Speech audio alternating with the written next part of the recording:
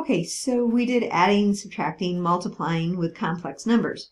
And so naturally the next thing to think about is dividing them, right? Well, it turns out we don't really divide them.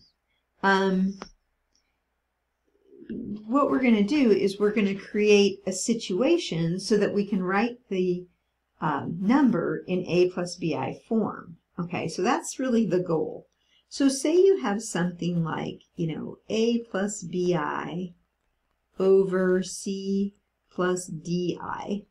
What you really want to do is you want to get that denominator to be a real number. Because if it's a real number and not, if it doesn't have an imaginary part, then you can treat it like just a denominator, and you can write a and b in terms of that real number. So let's say this equals some real number r, then you would have a plus bi over r, or a over r, which would be a real number, plus b over r, which would also be a real number. So that's kind of the big idea here that we're going with.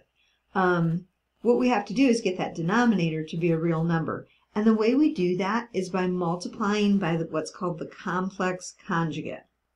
So if you have a plus bi over c plus di, you're going to multiply the denominator by the complex conjugate, and that's going to be c minus di. So remember back when you were working with polynomials, however long ago that was, and you would have this situation, that is like the difference of squares, right? And so the middle term drops out.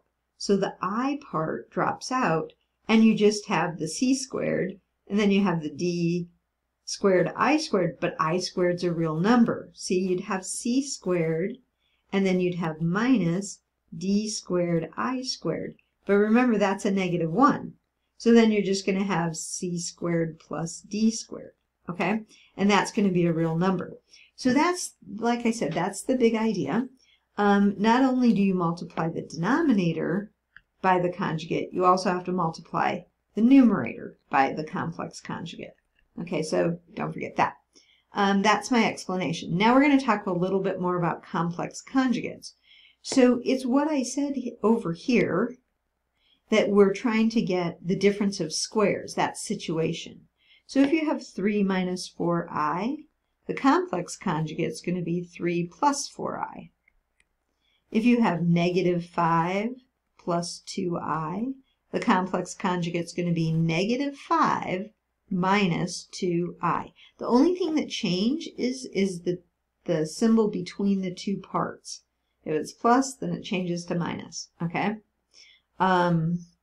You could have like the square root of 3 plus the square root of 7i. I don't know if you're going to see anything like that, but you could. Anyway, that would be the square root of 3 minus the square root of 7i. And I put the I in the back. I don't think you're going to see that, but anyway, just playing around with it. Complex conjugates. Okay. Actually, I do see one. It's coming. Okay. It's a little bit different. All right. It says find the complex conjugate of each number. So here you have a number. It's a complex number. It has a real part and an imaginary part. It says 2 plus I square root 5. The conjugate's going to be 2 minus I square root 5. Now they put the I in front of the radical, but we talked about that. That's okay. All right. The other one, that's a little bit different, right? It just has the imaginary part, right? It just has -1/2 I. But you could think of it as 0 minus 1/2 I.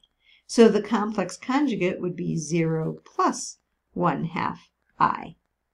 They probably aren't going to write the 0. They're probably just going to write 1/2 I. That would be the complex conjugate. So it's the imaginary part that you're taking the opposite of. Okay?